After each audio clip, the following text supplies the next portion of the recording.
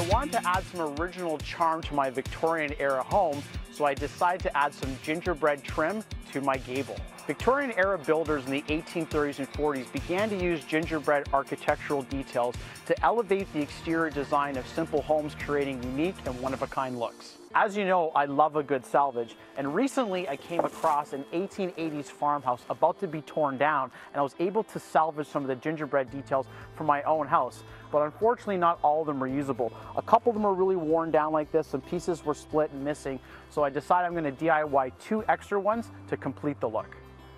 Because I'm making new trim pieces to match the old trim pieces, one thing we want to be careful of is we want to be mindful of the thickness. As you can see, these original pieces are really thick, so we want to make sure I get the right thickness of wood to match the existing. To make the new trim, I like to trace out one of the original pieces onto the material selected with black magic marker. I like to use magic marker because it's really easy to see when you're cutting it. So I have a bandsaw in my shop that I was able to use to cut out the trim detail, and a jigsaw. If you don't have a bandsaw, a jigsaw will be more than sufficient to cut these pieces out.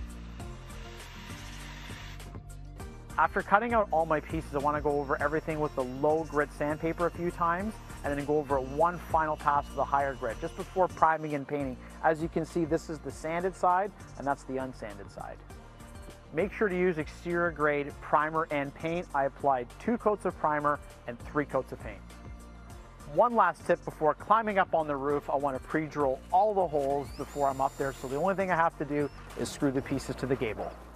So let's get up there, but don't forget about safety.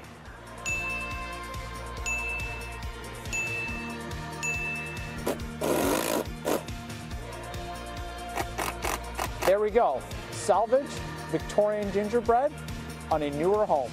That looks so sweet, and I love that it's called gingerbread trim. It feels so festive and fitting for this time of